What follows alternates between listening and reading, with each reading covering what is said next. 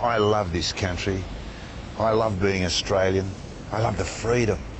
I love being fair and giving a fair go. I love the spirit of the land and what we stand for. But something changed.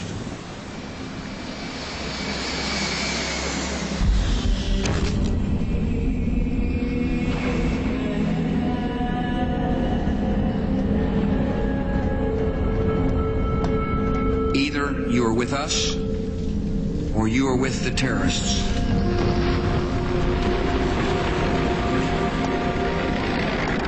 I started this film because I needed to do something about the gut feeling I had about Iraq and the world that just wasn't making sense. But making this film connected us with much deeper values, and a more timeless conversation emerged with people I met about our future for humanity and the planet.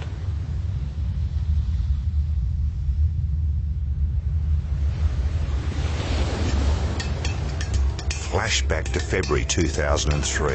A giant wave starting in Australia surged around the world for peace. A sea of heartfelt faces of every colour and creed gathered together as one. And it got bigger and bigger and bigger.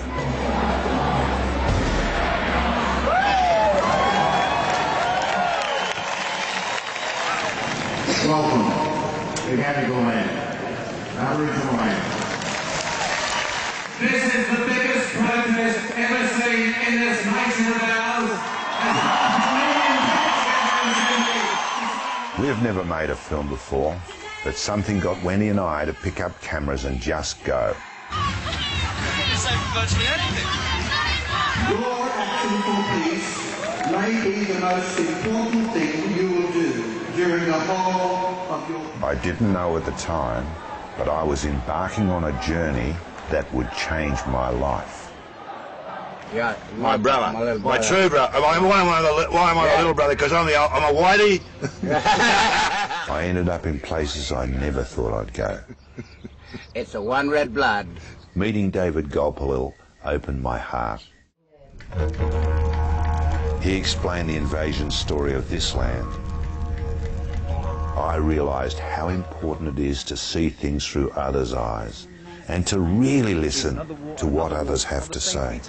What we're fighting for here is the conscience of our world. For a start, Australian democracy has been mortally wounded. You cannot bomb democracy into existence. Organised mass murder is not the civilised way to solve our problems. Unfortunately, justice and equity are being willfully replaced by the abuse of power. Mr. Bush, Mr. Howard, with what conscience will you sleep at night? How can this many people be wrong? There were some big concerns here to face up to. I felt I needed to talk to people about what was really going on and why.